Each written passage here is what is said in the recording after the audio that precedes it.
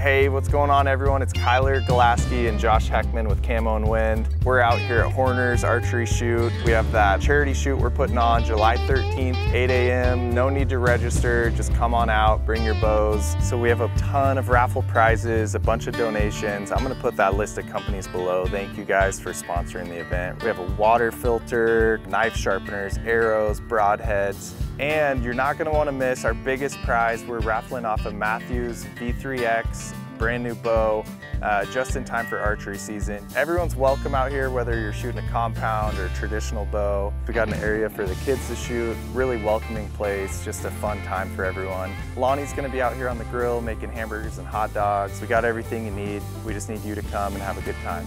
All the proceeds are going to Lynn County 4-H shooting sports, so we're excited about that. Guys, great opportunity for you to come out and knock some dust off your bows and get ready for hunting season.